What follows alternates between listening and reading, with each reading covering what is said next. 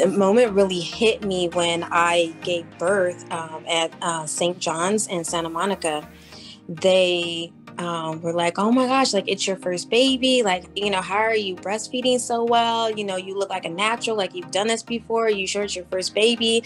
And I was like, yes. And I was like, the reason why I know how to breastfeed so well is because the WIC office trained me. They prepared me very well. Every visit, they always gave me, the literature, I watched the videos, they showed me how to do it. A Minute with WIC was brought to you by.